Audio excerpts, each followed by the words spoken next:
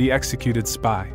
Gareth Williams, age 31, was a spy working for the secretive British MI6 agency, focused on taking down a money laundering operation by the Russian mafia.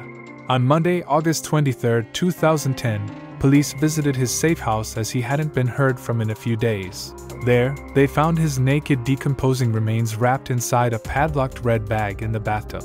The scene had been expertly covered up with the heating on its maximum setting, speeding up the decomposition. Due to lack of evidence and leads, however, the case eventually ran cold. In 2015, a KGB agent claimed that the Russian intelligence service were responsible. On attempt to blackmail him into becoming a double agent, he rejected the offer and threatened that he knew of another Russian spy in the British service.